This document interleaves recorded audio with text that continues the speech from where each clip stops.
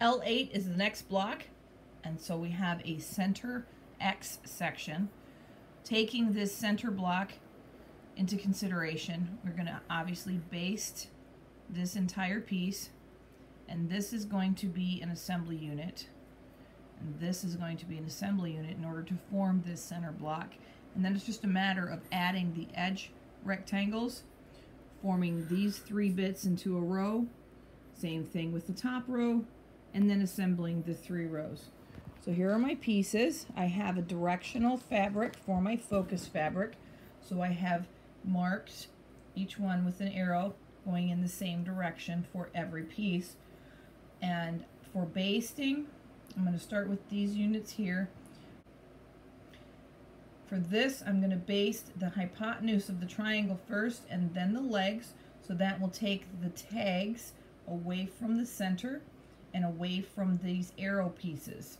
For the arrow pieces, I'm going to baste the very short edge here and then the point before I baste the long edges. This will give me the most accurate little tiny bits to connect to these edges. Squares, I just take opposite sides and then opposite sides. Rectangles, I do the short sides and then the long sides. So the first thing on the agenda is to make each one of these units to attach to this to make my center square. So I've got my pieces basted, and I have my tags pointing away, and my little point was done and basted with my little side before I did my long sides. And so now it's just a matter of putting these together. I've put these together on the other side here. I've got that ready to go. I will finish assembling this section, and then I will baste this center so I can finish assembling my center block. My center has been basted and the opposite side has been assembled, so now it's just a matter of completing these 2 seams to finish the block. My center piece is all connected. Now I've basted my outer rectangles that get attached to the center square, and I will stitch those together to form the center of my block.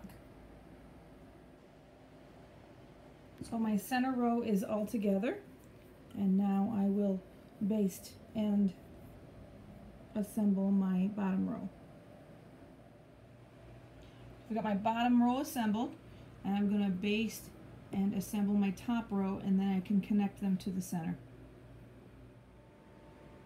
All 3 rows of the block are now assembled, and it's just a matter of attaching them to the center portion.